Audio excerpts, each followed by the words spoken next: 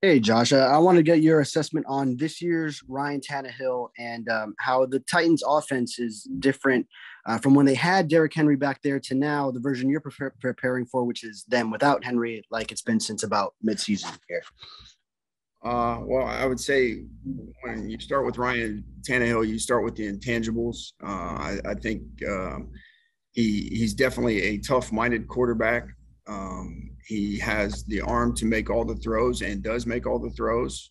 He can beat you with his feet, whether it's a designed run or whether he makes a play extend with his legs in the pass game.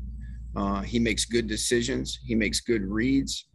I would say, whether I think their offensive philosophy is, they're going to run the ball, they're going to use play action, they're going to get into manageable third downs, and they're going to try to wear you down, and they're going to play for 60 minutes because they're a tough physical team, they're tough-minded, and I think Ryan Tannehill embodies all that. And you mentioned tough and physical, so you still see those traits definitely even since they've been without Derrick Henry. Absolutely. Yeah. I mean, Derrick Henry's a good back. There's no question about it. But I think their philosophy and what they try to do, and they have capable backs. They have a very good scheme, and they have a very good offensive line, and they're going to be physical in all facets of the game. And we're excited for the challenge. Obviously, this is the biggest game of the year for us. We're excited for it. And we're going to need to be at our best for 60 minutes because we're going to get that from Tennessee. Yeah, thanks. Mm-hmm. Daniel?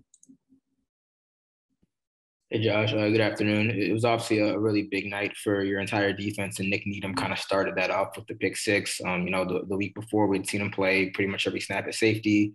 Then he kind of goes back to nickel. He's played outside when X and Byron run out. Just how does he kind of embody everything you look for in a Dolphins defensive player, not only on the field, but off the field?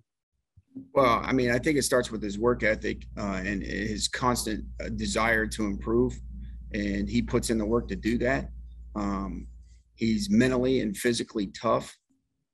He's a put the team first guy.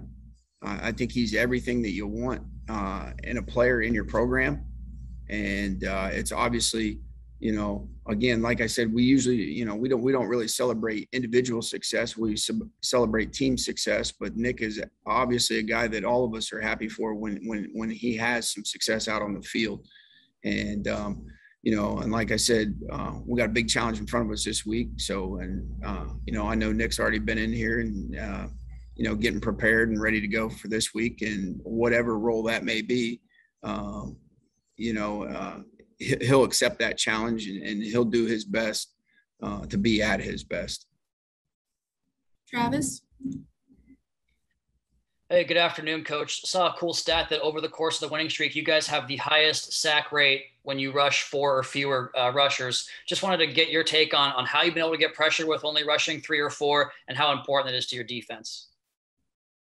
Well, anytime you can get pressure on a quarterback, obviously it opens up things for you in the pass game. And I think, again, a lot of times, that's not just an individual thing. It could be the coverage is good enough to allow extra time to get there, or it could be, just a great individual rush, or it could be a team rush that's executed well to get pressure on a quarterback.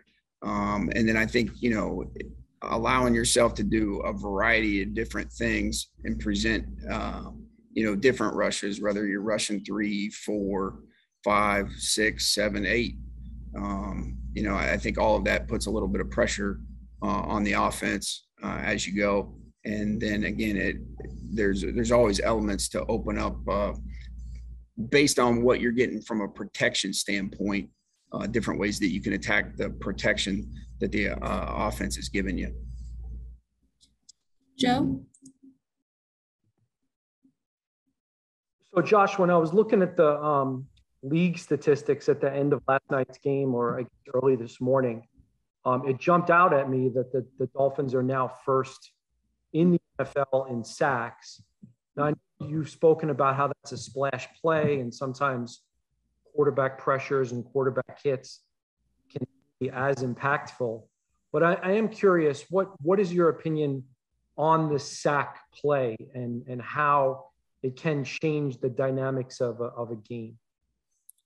Well, I mean, obviously, I mean, we're always happy when we get sacks. I mean, you know, you could get a sack on first down that puts you behind the chains. And I think, you know, when you listen to offensive coaches talk, they always talking about, you know, staying on track, staying in manageable situations. Anytime you get a negative play or a sack, that's going to put them a little bit off track, which sometimes puts them into a different mentality. It shrinks their call sheet a little bit, or you know, you kind of have a little bit of a better idea of maybe what's coming as opposed to everything's available to them. So I, you know, and again, like, it's not that we don't, that we're not happy when we get sacks. We just know that, you know, as a defense, to put pressure on the offensive line, to put pressure on the quarterback, you know, it's not always a sack that does that. Sometimes, you know, you can get pressure, you can get a tip ball, you can get an interception, which ends up being a pick six, kind of like what happened last night to start the game. So again, that wasn't a sack, but there was pressure. The ball gets tipped, you know, and you end up able to have a successful play. But I think it all comes down to putting pressure on the offensive line and the quarterback in those situations. And then obviously, you know, if they lose yardage, we're all going to be happy with that. And then, you know, again, there's a lot of times when we have sack opportunities that, you know, you'll see our guys trying to attack the ball because, again, there's nothing more important than the football. So, you know, if sacks are nice, but if we can get a strip sack and recover it, you know, that just made a good play, a great play, if that makes sense. Thanks for the good explanation, Josh. Thank you. Sure. Barry? Hi, Josh. You guys have been consistent, generally successful against the run in this stretch. To you, has Wilkins improved against the run? Has Raekwon improved? Who else beyond those two might come to mind as players whose improvement against the run has pleased you? Well, you know, again, and, you know, I'll credit, you know, Austin Clark and Anthony Campanelli. Like, these guys have done a good job with these guys. And really, it's a credit to the players, their work and their understanding. And it's one thing to improve your individual run technique. And then two, to understand what's going on around you and how, you know, one particular block and the way that you play that affects a guy behind you, a guy beside you. You know, I think we've garnered a better understanding of that. And, you know, and again, I think our players' work ethic and their love for playing for each other and their joy to see success from others is really kind of been the catalyst for our improvement on that.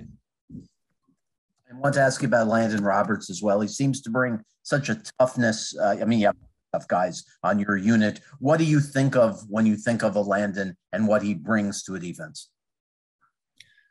Well, you know, again, he's a good communicator. He's intelligent. He's a physical player. So, and he loves football. He cares. He wants everybody to be on the same page. And, you know, he goes above and beyond to make sure that that's getting done. So, and again, and we're going to need that to continue, and we're going to need that to continue to improve because, you know, we need our best football coming this week.